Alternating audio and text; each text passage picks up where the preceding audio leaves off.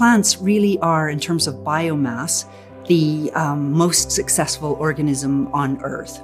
And so the idea behind our company is trying to understand why plants are so successful.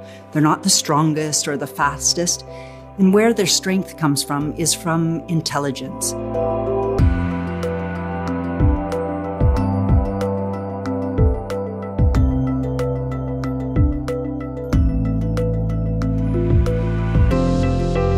So these electrical signals in plants were actually discovered because Darwin gave the gift of a small plant to an Indian scientist called Jagadish Chandra Bose.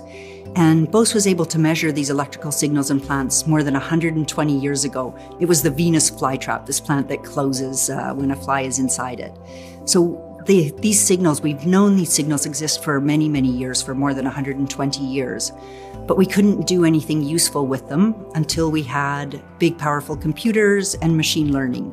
And now that we have great machine learning models, we're actually able to start to decode these signals.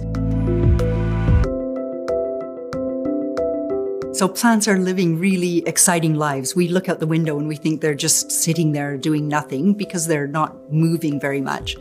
But really, they're responding all the time to changes in the environment.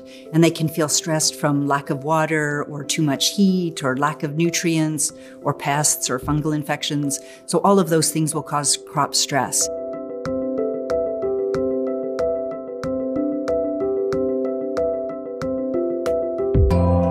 Working with the farmer, we choose some kind of sentinel plants that are of most interest to the farmer to measure. And that depends what the problems are that the farmer is trying to solve. So we measure a selected number of plants in a field or in a greenhouse, and then we process those signals in real time, and we send an alert to the grower saying, hey, the plant needs more water, or a fungal infection is starting, or you need to apply nutrients now because your fruit are starting to set. So we're just providing real-time information to the farmer.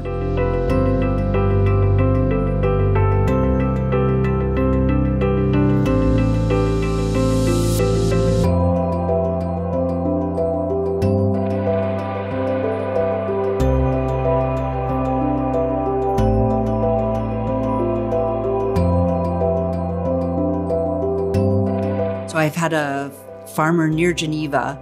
I rang him up and I said, there's a big problem in your greenhouse. We can see it in our sensors. And he's looking at it and he's saying, I don't see anything. And I say, check again. And he says, no, everything is fine. The next day I phoned him back and I said, really, there is a problem. And he went and he discovered that there was a big problem with his fertilizer solution.